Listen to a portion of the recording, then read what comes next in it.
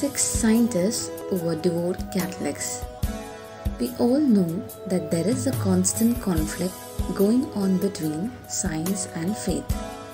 This conflict arose in the last third of the 19th century after the publication of Darwin's book on evolution. In the midst of this conflict, there were some scientists who were devout Catholics. They are listed below. Saint Albert the Great.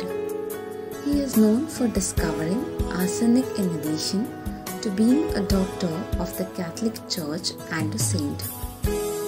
Nicholas Copernicus. He earned a living as a church canon, managing the properties and finances. Gregor Mendel, a monk known as the father of modern genetics. Blaise Pascal, a Catholic theologian best known as the inventor of the first calculator. Father Stanley Jackie, a Hungarian-born Benedictine priest who wrote extensively on the relationship between science and faith.